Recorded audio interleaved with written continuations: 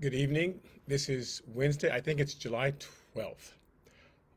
My name is Douglas Griffin. This is my Wednesday night Bible study. We're in the book of John. Almost done. We're in John chapter 20. Jesus has been taken down from the cross and he's been laid in the tomb.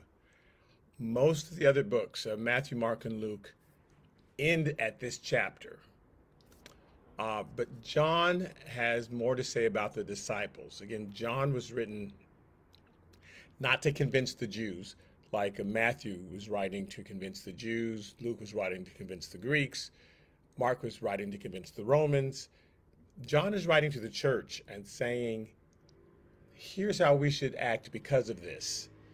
He's not trying to convince anybody. He's saying, here are the things that Jesus said, and here's how the disciples responded, and here's how we should respond. And so he doesn't end with this chapter. He has one more chapter. And I'm just saying, when you go to the end of Matthew, Mark, and Luke, the resurrection chapter is the final chapter. But John says, I've got a little bit more because there's more to it than just he rose. What about our response to it? So he begins with the first day of the week. In John chapter 20, verse 1, it says, Now the first day of the week, Mary Magdalene went to the tomb early while it was still dark and saw that the stone had been taken away from the tomb.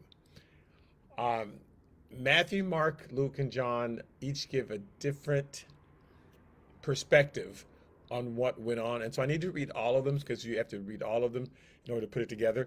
So he's saying it was that Mary Magdalene went early to the tomb. If you read Matthew, because it implies that the women, well, I'll just read it. Okay, Matthew chapter 28, verse 1 says, Now after the Sabbath, as the first day of the week began to dawn, Mary Magdalene and the other Mary, this is the Mary, the sister of Mary, Jesus' mother. Her name is also Mary. So that's the other Mary. She's the mother of James and John, when they talk about the other Mary. So it says, Mary Magdalene and the other Mary came to see the tomb. I will tell you now that there were other people there. But if you look at it this way, 3 or 4 people may have approached you at the grocery store, but only one of them spoke to you. One of them said, hey, I want you to sign this petition.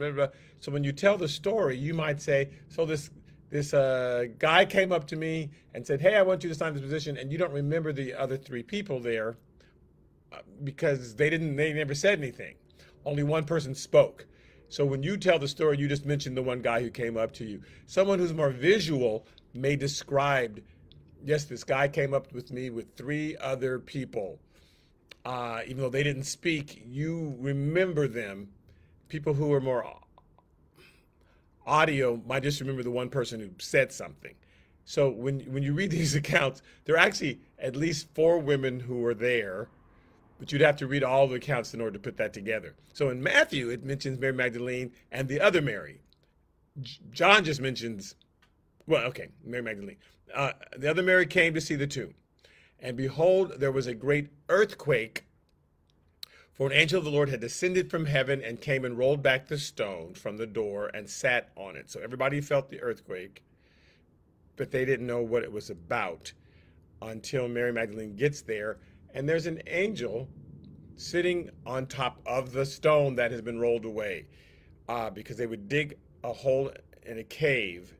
Well, they would create a cave, and then they would dig. If you went down like 5 steps, there's the tomb, and all the rich people had their loved ones buried in a cave, and they put a big stone over it so people would not rob the grave or bury their Uncle Joe on top of it.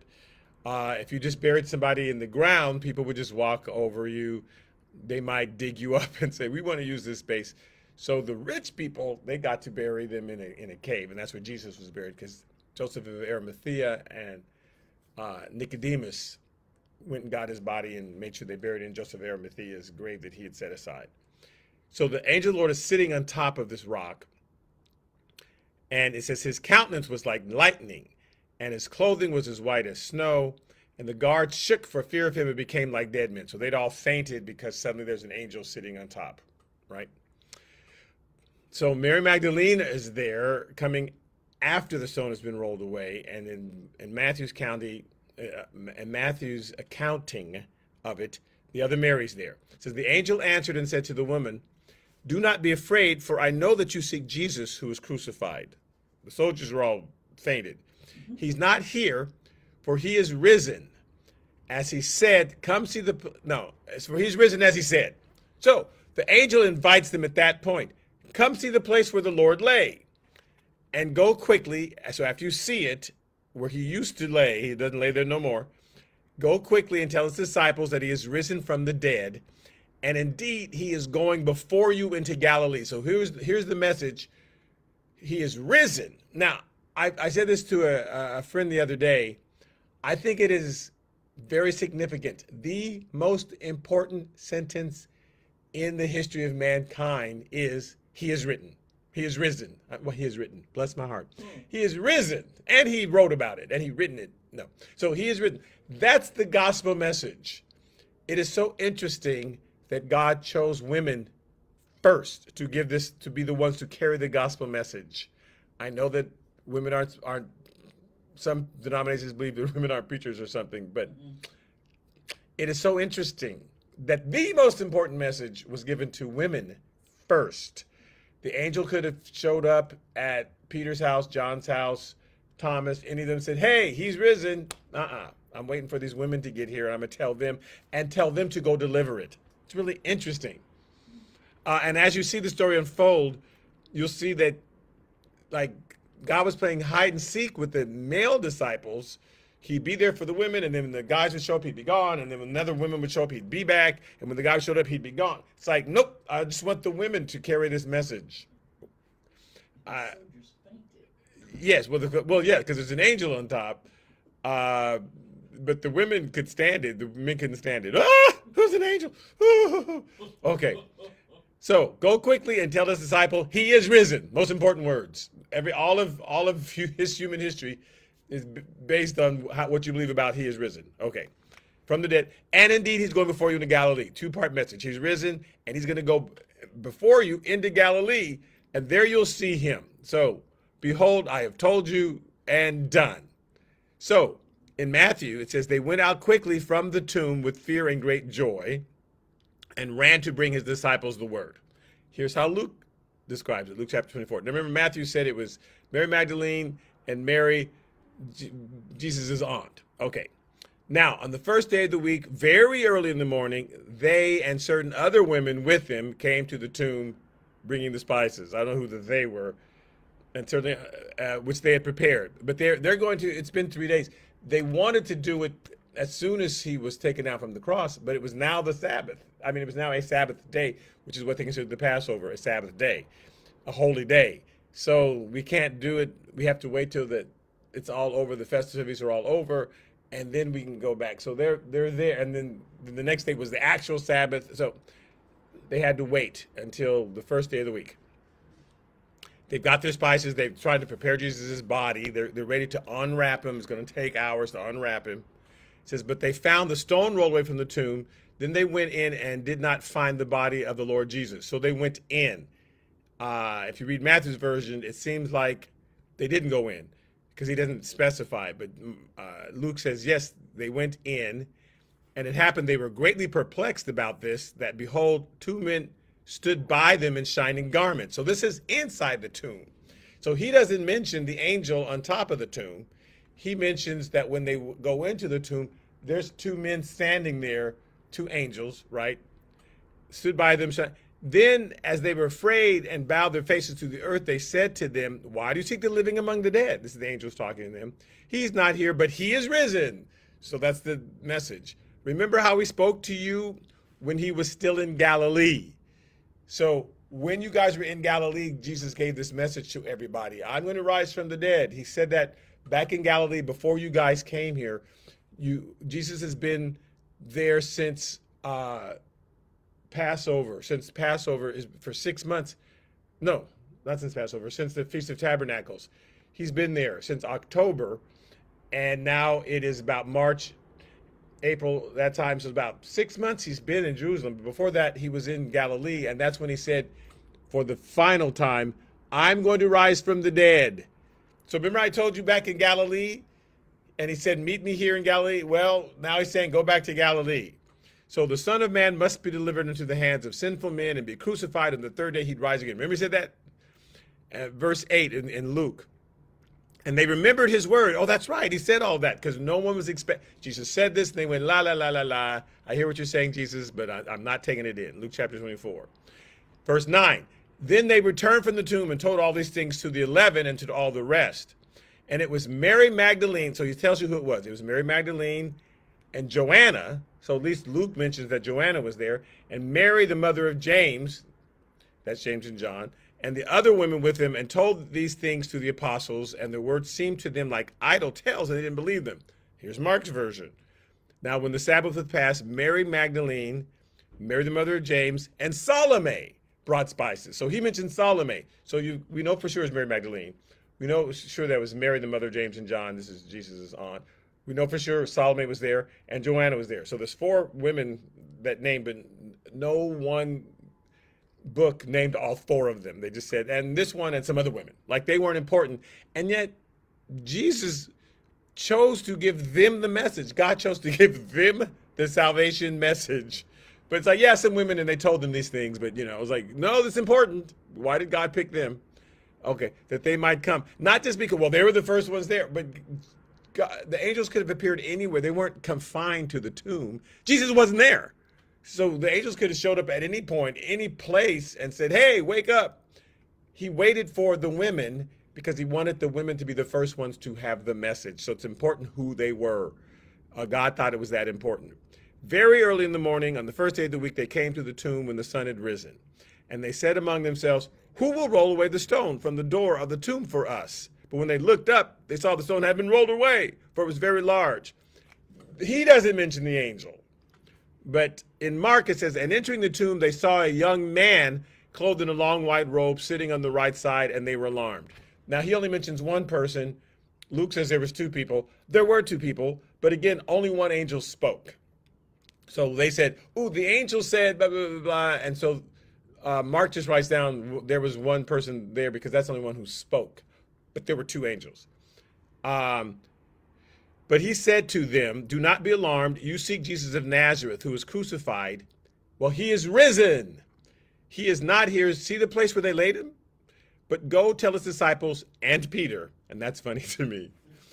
Because the disciples were in one place. Peter's in a different place. John was in a different place. Okay. That he is going before you into Galilee. And there you will see him as he said to you. So they went out quickly and fled from the tomb, for they trembled and were amazed. And they said nothing to anyone, for they were afraid. So first they didn't say anything to anybody until they got to the disciples. So here's this actual, if you put all of the accounts together, Mary Magdalene met them there. She got there before them. That's why in John it says she got there early. Then the other women met her there. So she went separately. So she has a separate journey. They see the angels. They see the tomb is empty. Mary Magdalene leaves. Mary Magdalene does not go inside the tomb and hear this message. The other women go in and they hear the message from the angels. So Mary Magdalene doesn't know what happened to the body. So so Jesus actually will have to appear to her separately and say, hey, guess what? Because she's think they've stolen the body. The body's gone. The angels tell the other women, nope, he's risen. They didn't steal the Bible. So they have a different message to deliver than Mary. Mary Magdalene has a different message. She came there separately. She leaves separately. The women are the ones who go. The other women, Joanna, Salome, Mary, the mother of James and John, they go in. And again, these women have been following Jesus from the beginning. So it wasn't just 11 disciples. It was a whole group of people who were following. There was at least 70 people who were following Jesus. But because of the cultures that they were going to, Jesus says, let me talk to these men and really focus on them. Because as you can see, even from the description, they were discrediting the women. So let me speak to these men and make sure they carry the message out there, because there are a lot of places that women won't be allowed to speak. There are a lot of places that not because God has ordained it. There's nowhere in the word that says, and don't let women go in here and don't let women go in there and make sure the men dance together and the women dance together and make sure. That was just their culture. And God's aware of our cultures. So he's saying, this is how your culture is set up. I'm going to go find these people. And because that's how your culture is set up. But that's not how I'm setting it up. I don't see a male or female. I'm going to tell the women first. And I want that to mean something to you. So anyway, I want to follow this Galilee thing because that was one of the main things. Tell them that I'm going to meet them in Galilee. Why didn't Jesus want them to stay in Jerusalem? That's where he was crucified, in Jerusalem. That's where the cross was. That's where Mount Moriah was. Why was it so important to meet him in Galilee? Okay, so from the beginning, if you look at Matthew chapter 4, verse 18, it says, as Jesus was walking beside the Sea of Galilee, he saw two brothers, Simon called Peter and his brother Andrew. So Peter and Andrew are brothers, James and John are brothers. These are the first four disciples that were called. They were called in Galilee. 11 of the 12 disciples were from Galilee. Jesus was born in Bethlehem, but he went up to Galilee and called the disciples because they were more receptive. They had been neglected. That area had been neglected, and areas where you see blight and people have been neglected, those actually areas are more receptive to the gospel. They know they need a savior. There are a lot of cities. I was talking to a friend about Detroit and how it's been abandoned, and he was like, "Well, that's what." He didn't. It seemed like, well, that's what they get, and and they've made a bunch of mistakes, but we're not supposed to look at these cities that way. We're not supposed to look at these poor areas that way. We're supposed to look at it like that's a place that's ripe for the gospel, because they know they're a mess. It's those very rich areas. That's why God said, "Blessed are the poor in spirit and the pure of heart." In fact, that's what he's about to give. He's about to give the Sermon on the Mount was preached in Galilee, and that's where thousands of people together. Jesus had the hardest time in Jerusalem. He had the hardest time in Bethlehem, where all the Pharisees and where all the religious institutions were and where the temple was, because they thought they knew more than Jesus. So I want you to meet me in Galilee because I'm going to be preaching there again. So back in Matthew chapter 4, he's by the Sea of Galilee. He calls them. In Matthew chapter 4, verse 23 says, and Jesus went throughout Galilee, teaching in the synagogues, proclaiming the good news of the kingdom, and healing every disease and sickness among the people. It was a long time. It was 6 months before Jesus ever came down for Passover to Jerusalem. And he only did that because that's the law. He had to come every year for Passover. But he spent all of his time in Galilee. In Matthew chapter 5, it says, now when Jesus saw the crowds, he went up to a mountainside and sat down, and the disciples came to him and began to teach them, saying, blessed are the, right? The Sermon on the Mount, all Beatitudes, that happens in Galilee. Those people, there's hundreds of people there. They want to hear Jesus. These were the people that they made fun of Jesus because they thought he was from Galilee. Like, oh, you're from Galilee, bro. And God's like, no, those are the people that are really going to be receptive. In fact, when I'm resurrected, I'm going to go back to Galilee because these people in Jerusalem, they're crazy. Matthew chapter 16, verse 13 says, when Jesus came to the region of Caesarea Philippi, he asked his disciples, and who do people say the Son of Man is? Well, some say you're Elijah, and some say you're this, and some say, okay. Now he's there, he's at Peter's house. He goes from there to Galilee and has this experience. In Matthew chapter 17, it says, after 6 days, Jesus took with him Peter, James, and John, the brother of James, and led them up to a high mountain by themselves. So we know that this mountain in Galilee is where the transfiguration takes place. It says, there he was transfigured before them. His face shone like the sun, and his clothes became as white as the light. He gives them a preview of his transfigured body. Here's what's going to happen after the resurrection. They get a preview of it, but don't tell anybody, Jesus tells them, until the resurrection, when I meet you back here. Matthew chapter 17, verse 22. When they came together in Galilee, he said to them, the same chapter as the transfiguration, the Son of Man is going to be delivered into the hands of men. He's telling everybody this. So they come out the mountain, Peter, James, and John, and Jesus. He comes down off the mountain. Everybody's gathered there. All the women, the men, because the women heard all these words as much as the men did. They're right there listening, just the same as the men. And all these people from the Galilee area that Jesus had been healing and preaching and talking to, he's talking to all of them when he says the Son of Man is going to be delivered into the hands of men. They will kill him, and on the third day he'll be raised to life. And the disciples were filled with grief. The women heard it also. That's why when the women go into the tomb, the angel says to them, remember when he said this? And they went, oh, yes, that's right. We were there just like the men were there. In Mark chapter 14, on Jesus' last night before he's crucified, verse 25, it says, when they had sung a hymn, they went out to the Mount of Olives. And he says to them, very next verse, you will all fall away. Jesus told them, for it is written, I will strike the shepherd and the sheep will be scattered. Now it's written. The shepherd's going to be struck and the sheep are going to scatter. He says in verse 28, yes. But after I have risen, I will go ahead of you into Galilee. So just 3 days before this, Jesus had said the very same words again. You're all going to fall away, but after I've risen, I'm going to go ahead of you into Galilee. So that's why the angel's reminding them, tell them to go to Galilee. That's why the angels remind the people once they get into the tomb. So on the rock, go to Galilee. In the tomb, tell them to go to Galilee. That's where I'm going to meet them. I'm going to go before you into Galilee. So this is why they did not go to Galilee. They just stayed in Jerusalem because something's wrong with them.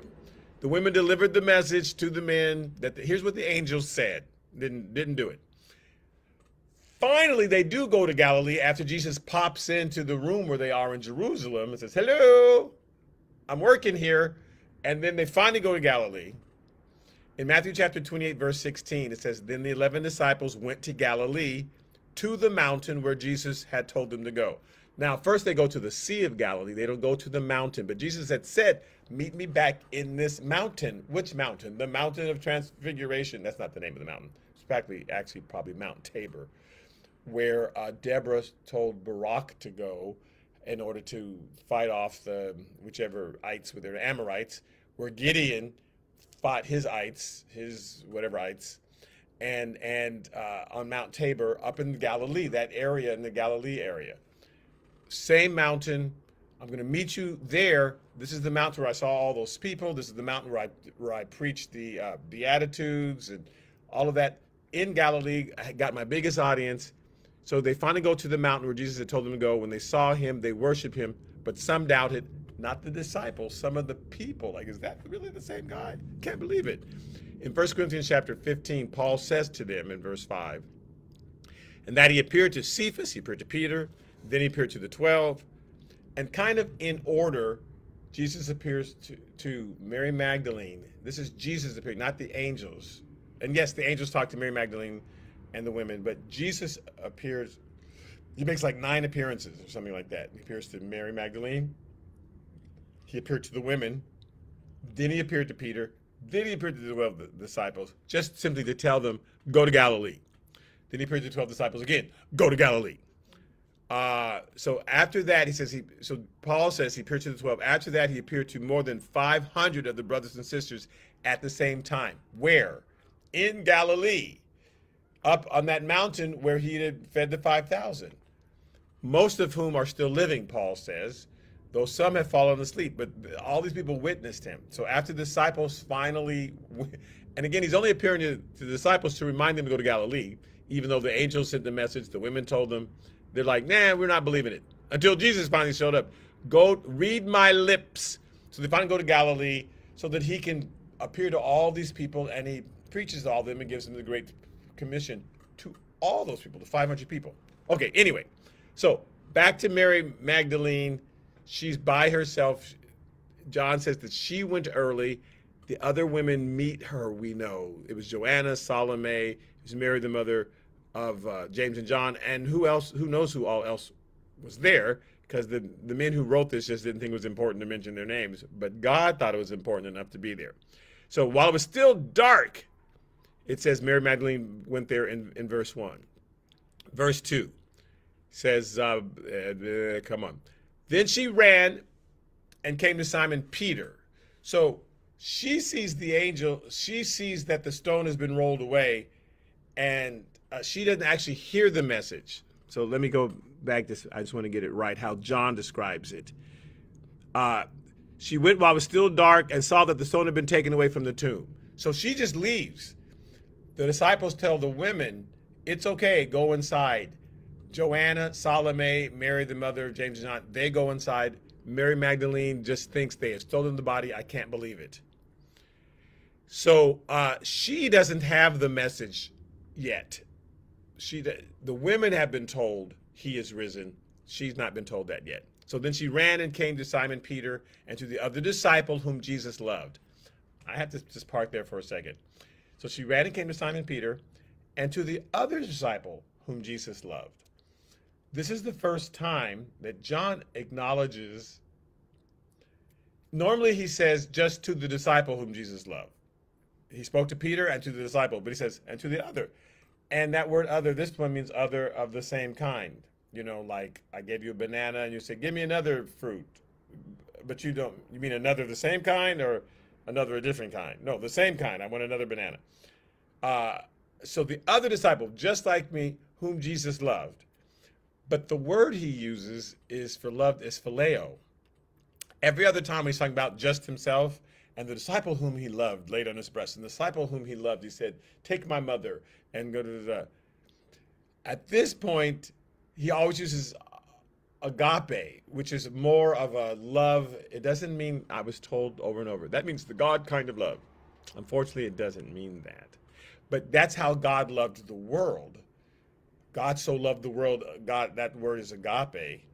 But they use agape for a lot of things. It doesn't mean, it's not only applied to God, but it's a familial love. It's an affectionate love. But it's not like love of a friend. It's in a higher plane than you would love your friend, like you love your family. So that's how that's the word that he always uses for Jesus loving him. In this case, when he says the other disciple whom he loved, he uses phileo, because later on it's going to come up when Peter's at the seaside, he's just going to keep saying, do you phileo me? Well, you know I agape you. Do you phileo me? Well, you know I agape you. So it becomes a thing. We'll get into that later. But so John is just making the point, Jesus loved him like phileo. That's the kind of love that they had, where with me it was agape. So he came to Simon Peter and to the other disciple whom Jesus phileoed. Okay, so, but they were not together. John is at his house. John is with Jesus' mother. Peter is at his house.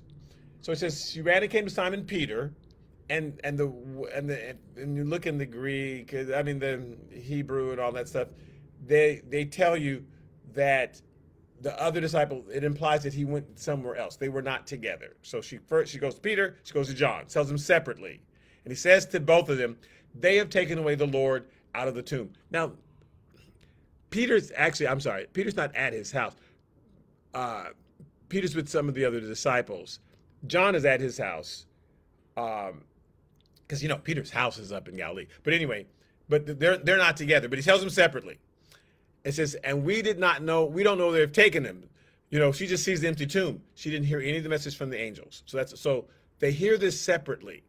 In John chapter 20, verse 3, it says, Peter therefore went out, and the other disciple, and we're going to, so they both leave where they are separately. I'm sure they're near each other. There's a particular part of town where everybody lived, but they leave separately, and then they meet together, and they were going to the tomb. Luke only describes Peter going, because they went separately. In Luke chapter 24, verse 12, it says, but Peter arose and ran to the tomb, and stooping down, he saw the linen cloths. So because the disciples that Peter was with, they just saw Peter leave. So when they tell the story, they didn't see John leave. John saw himself leave, so I'm going to tell the story and make sure that I'm in it. So when John tells the story, yes, he went to Peter, but she also came to me separately, and we met up. Okay, so because in verse 24 of Luke 24, when they came back, they were together. So it says, and certain of those who were with us went to the tomb and found it just as the women had said.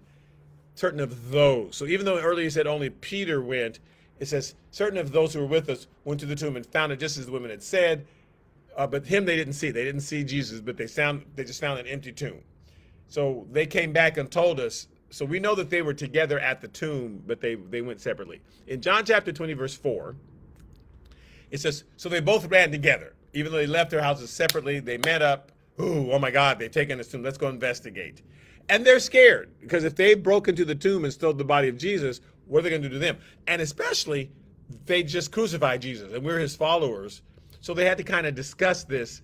Should we go check this out? I don't know, because they're crazy. They killed him and now they stole his body so they can pretend, you know, what they had no idea what was going on. So they get together and they run together.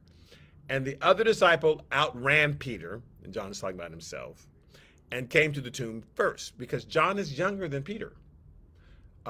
Maybe 10 years younger than Peter. John is, which is why John lived so long. That's not why he lives long, but he's writing years after Peter and Paul are already killed. John's still around because he's a little bit younger than all of them. So he's outrunning him not because he cared more, just because he's a little younger. Verse 5, and he, stooping down and looking in, saw the linen cloths lying there, yet he did not go in. John's talking about himself. Peter finally gets there, out of breath. Then Simon Peter came, following him. John wants you to know I got there first because Luke didn't even mention that I went there. I'm kind of mad. So I want everybody to, I'm correcting the record. Then Simon Peter came following him, and he went into the tomb, and he saw the linen clothes lying there. So John's saying Peter gets all the credit because he actually went in. I stopped, and what he can see the linen clothes, but he can't see the handkerchief that was on Jesus' face because it's farther away, and you actually have to go down into the tomb. Like I said, it's like 5 or 6, 7 steps down that you have to go, and then in order to see everything. So John just can stoop down, he can see the linen cloths. Now, it says he saw the linen clothes lying there and the handkerchief that had been around his head, not lying with linen cloths, but folded together in a place by itself. So I have to talk about this wording. The linen cloths that had been around Jesus, one reason why it's there, it takes a long time because it took a long time to wrap Jesus's body. It was going to take the women a long time to unwrap his body and then put the spices on it that were going to preserve it so it doesn't decay as fast. Because they're again not remembering that he had said in Galilee, I'm going to rise from the dead. They're not remembering that. So they're on their way to do that. One good thing for Peter, for John, he's thinking, why would they steal his body but take an hour and a half to unwrap it? Like, that doesn't make any sense. They would just take the body. Why would they unwrap it? So to John, that meant something. Like, I don't know that anybody stole his body because that doesn't. So, because in John chapter 11, remember when Lazarus had been wrapped up. John chapter 11, verse 43 says, now when he had said these things, he cried with a loud voice, Lazarus, come forth. Verse 44 of John 11. And he who had died came out bound hand and foot with grave clothes, and his face was wrapped with a cloth. So it's a separate cloth on the face, but it's still wrapped. And Jesus said to them, loose him and let him go. And because Lazarus couldn't get out himself. If you were tied, it's like a straitjacket or something. They have your arms wrapped. You couldn't get out yourself. People would have to help you. And it was like a thing, like we have to all help unwrap this guy. They didn't wrap your feet so he was hopping out, but that was it as far as he could go. So they see the bandages there that they had wrapped, the linen they had wrapped him in. And for John, it's like, it looks like he just came out of them. That's how they would look. They would just be in a pile if you had just came out of, like, if you just went right through the sheets of your bed, the bed would then just be there, the sheet would just be there like you left it. So to John, it looked like, well, Jesus came out of those things. That's not what it meant to Peter, though. In John chapter 20, verse 8, it says, then the other disciple who came to the tomb first went in also, and he saw and believed. So he went in after Peter, But he says he went in and saw and believed because, okay, Jesus came out of this, he came out of those. That's the only reason why it would look like that. Uh, they would not have unwrapped him. He came through those bandages as though, let me take these off and I'm going to put on my new clothes. And it says he believed. He's clear that Peter did not. John's probably thinking about the verse in Psalm chapter 16, verse 9 and 10. It says, therefore my heart is glad and my glory rejoices. My flesh also will rest in hope, for you will not leave my soul in Sheol, in hell, nor will you allow your Holy One to see corruption. So somehow someone's going to go down to Sheol where the spirits are imprisoned there, because no one can go into the presence of God. Everyone who has died, whether it's Abraham, Moses, or really bad people, none of them are in heaven yet. They're in a kind of a holding pattern. Unless you've been really, really wicked, then you're like in the parable with Lazarus and the rich man. You're in hell. You're in torment.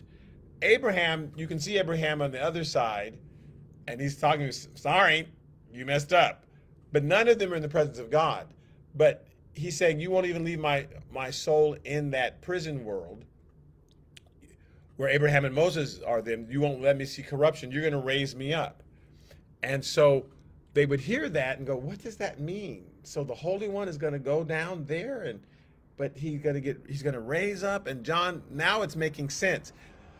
These scriptures, that's all they have. I was explaining to someone today, that's all they had. They just said them over and over. They didn't have magazines, they didn't have television shows, they had books, there were no novels, there were no video games to distract them. These were the stories and the things that they just said over and over and over. And they knew them really well. Like we know lines from a movie like, give her an offer that you can't refuse, from The Godfather, or Luke, I am your father. Everybody, we can complete these lines. Here's looking at you, kid. We've heard these movies over and over, and there's lines from old movies that we just have heard a million times. They were like this with these scriptures. So when something would happen, they go, oh, that reminds me of that scripture. So as soon as he sees, oh, he said he wouldn't leave my soul in hell, he wouldn't suffer into corruption. He must have rose like he said, and now it's coming back to them. But before then, they weren't expecting Jesus, even though he had said it over and over. They were not expecting Jesus to rise from the dead. In John chapter 20, verse 9, it says he believed. Now the scripture says, verse 9, for as yet they did not know the scripture. That's how the New King James translated. Better translation would be, for up until that time. For as yet, it's like they still didn't know. You don't know it yet? The way they're using yet would mean up until that time, they did not know the scripture. They did not understand the scripture. Not like they didn't know it, like they hadn't heard it. He's not saying we hadn't heard the scripture, but they didn't know it enough to believe it. So up until that time, they hadn't really understood the scripture that he must rise again from the dead.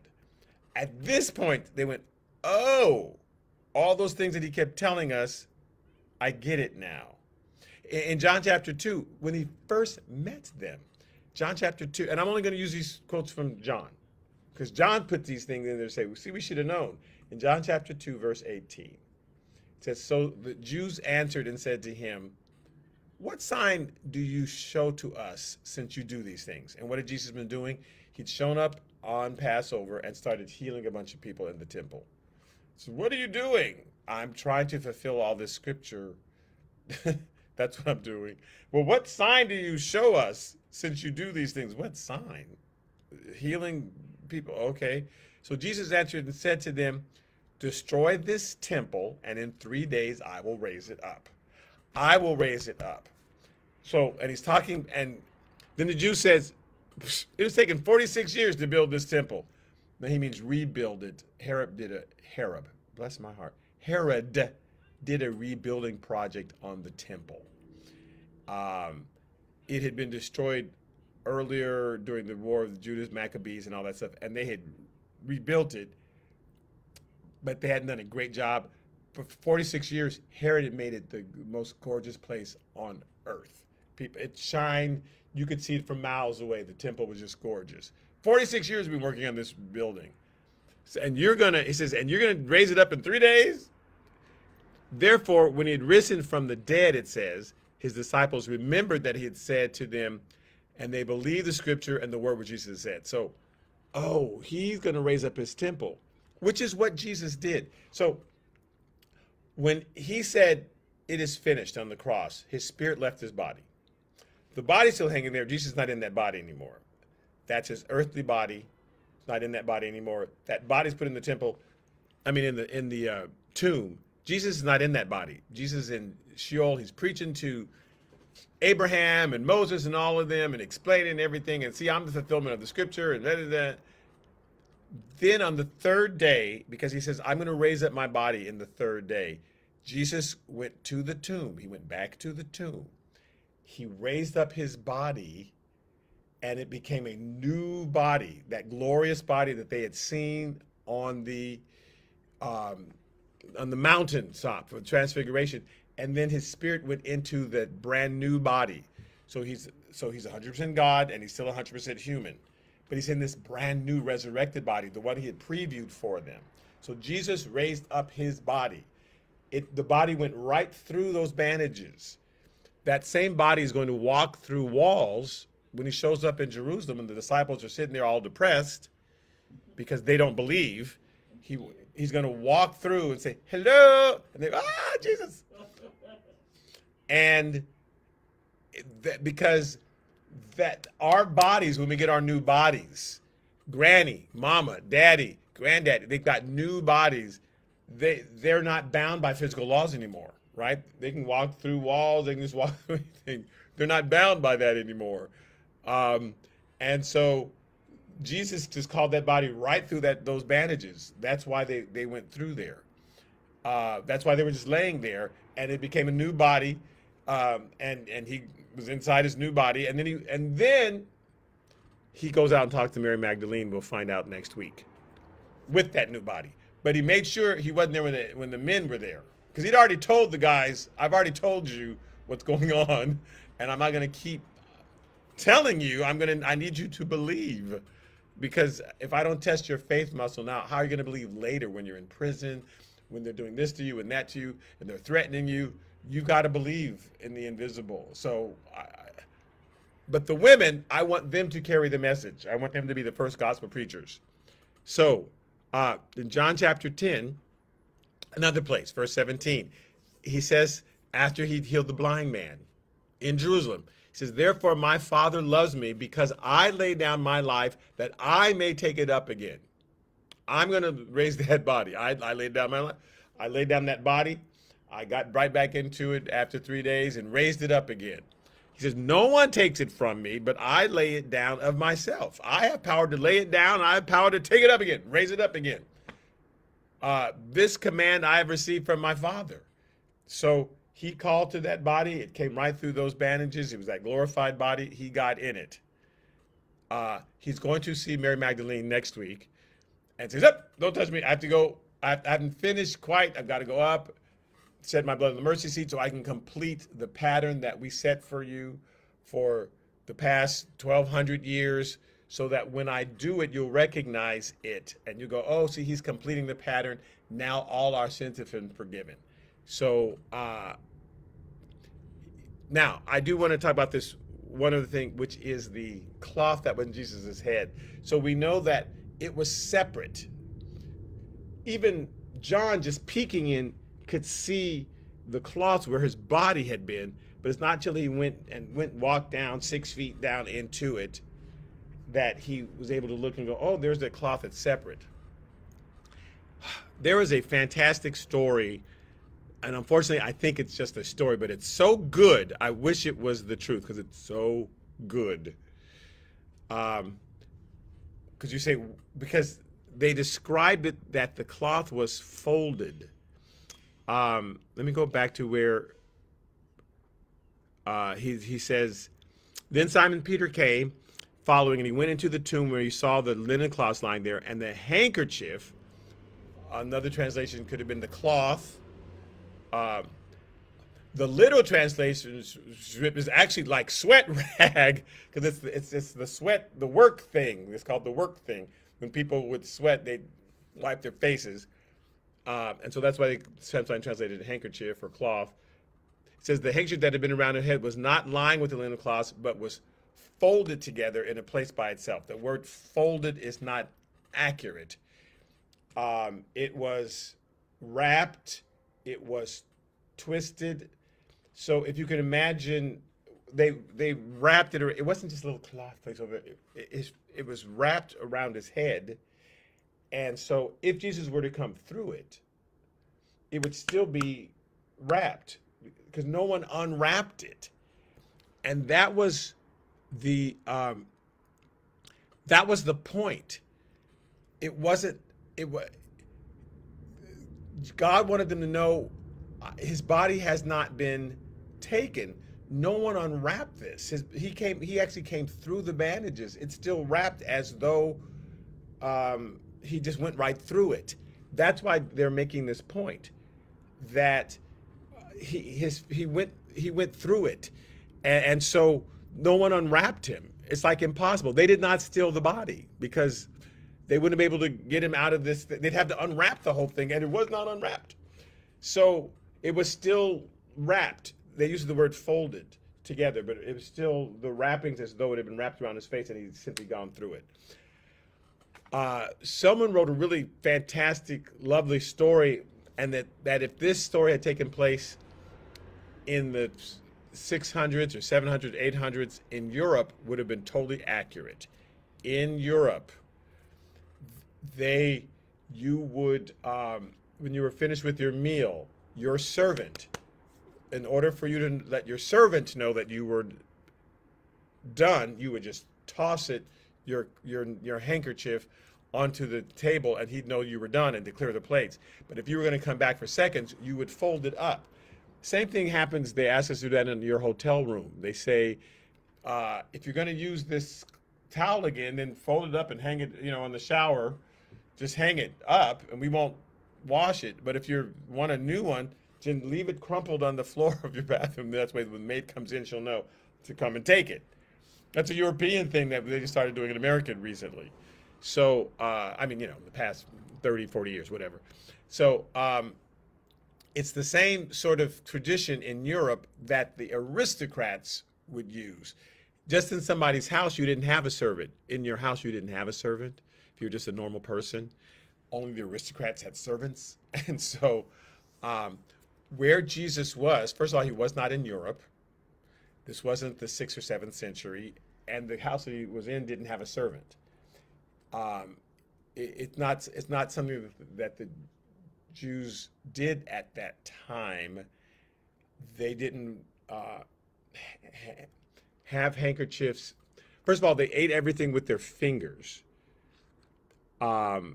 So they would wash separately somewhere else after their meal. They didn't have a handkerchief. There's nowhere in literature anywhere where they describe having a handkerchief at the table, having a cloth or a towel at the table.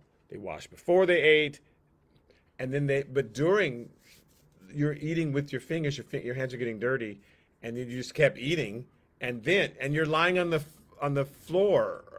You're leaning on the table, eating all the food with your fingers. And then when you're done, you left the table and you went somewhere and washed.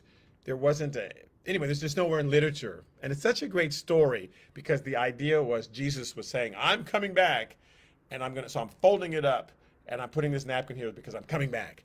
It's like, oh man, that's a really great story. But I think John is pointing it out to say no one stole the body. That was my proof. That's why I believed. It looked as though he had just passed through it because it was still wrapped. It still looked like it was wrapped around a body, but that the body had just left it. So it was still wrapped like that. Same thing with his face cloth that was separate. No one would have.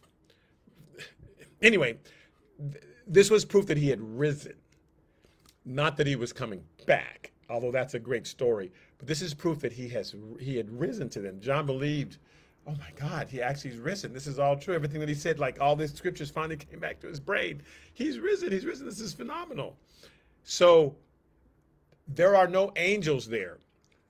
Please know that, again, when the women went in, right after Mary Magdalene left, the angels were there and said, here's the message for the disciples. We're not sticking around to tell the disciples. We want you to tell the disciples that he is risen and to meet him in Galilee. And then they disappeared. John and Peter get there. There's no angels there, because they're supposed to look at what it is and put everything together in their heads. Then they left. Mary Magdalene comes back to the tomb, as we know, next week, and Jesus shows up and talks to her. Jesus could have talked to them, but Jesus wants to get this message. He wants the women to be one to spread the gospel. I just think that's significant. I like people who, women aren't supposed to preach the gospel. Then why did God give them the gospel to preach first? Which is what I call this, women first. Okay, so anyway, next week, we'll take up with Mary Magdalene, what Jesus said to her, why he couldn't touch her. And then the women see Jesus second. So again, Jesus appears to Mary Magdalene, then he appears to the women before he ever appears to the disciples. Why? Why did he appear to the women first? Clearly, there's something important there. But we'll deal with that next week. So thank you so much for listening. This Sunday, I am in the book of Exodus, and Moses is about to come down and see why God was so mad. God has taught Moses intercession, and Moses is about to come down off the mountain and see that they have built a golden calf.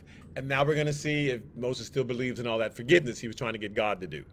Okay, but that's on Sundays for those of you listening in. So thank you, and otherwise I'll see you next week. All right, thanks. Bye-bye. Wait, how do I click off?